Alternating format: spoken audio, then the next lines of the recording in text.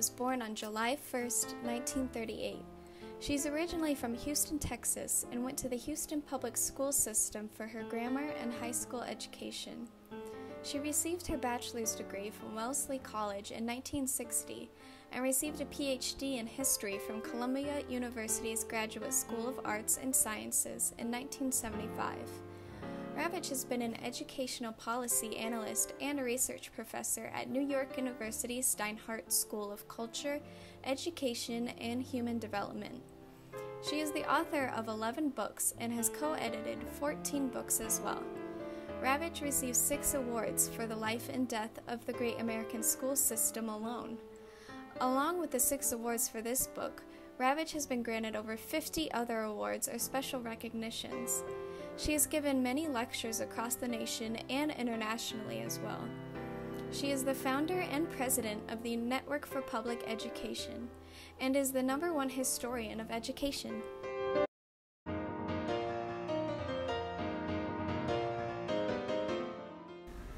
In the book, The Death and Life of the Great American School System, Diane Ravitch, the author of the book, writes about the issue of holding teachers accountable for how students perform on standardized testing.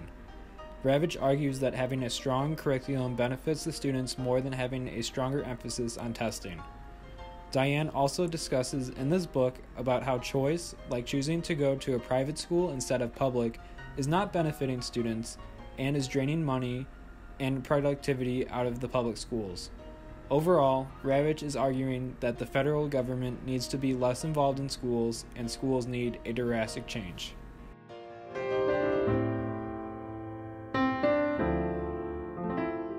I concluded that curriculum and instruction were far more important than choice and accountability. Testing, I realized with dismay, had become a central preoccupation in the schools and was not just a measure but an end in itself.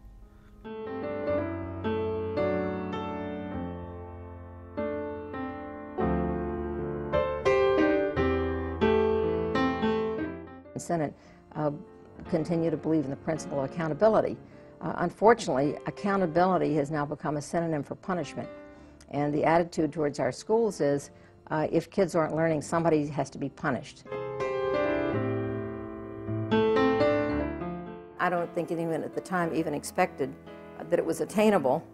No state has even come close to 100% proficiency, even with their inflated scores.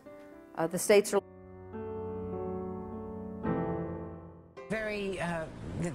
the responses on charter schools, the success rate is very varied depending on what kind of kids they get. They get some good marks because they tend to take children who speak English or who don't have the disabilities that others have, the challenges, educational challenges.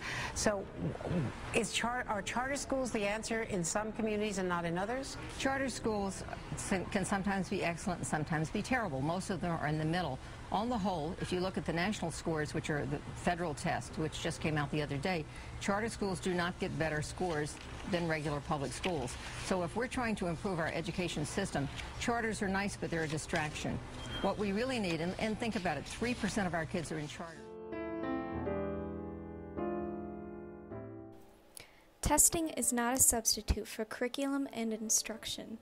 Good education cannot be achieved by a strategy of testing children, shaming educators, and closing schools.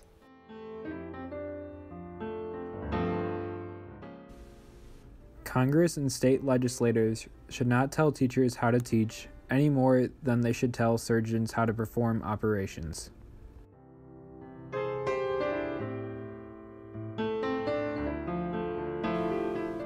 Overall, Ravitch is able to prove her thesis. She is able to back up each of her points with various credible and reliable sources.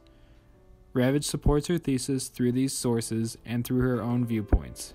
She has changed over the years in what she believes is right, but she always stays true to what she believes in and does not let other people affect that.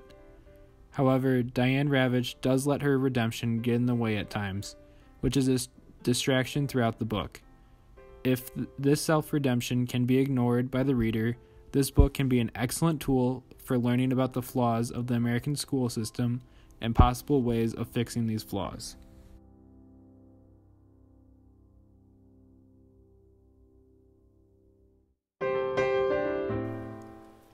Recommended readers would be anyone, including taxpayers, students, teachers, and parents.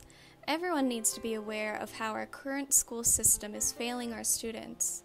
Above all, teachers can benefit the most from this book. Teachers are able to see firsthand about what is going on in terms of accountability and testing, and if this is working or not. Teachers can tell parents, principals, board members, and so on what is working or not, and how to fix it based on their experiences.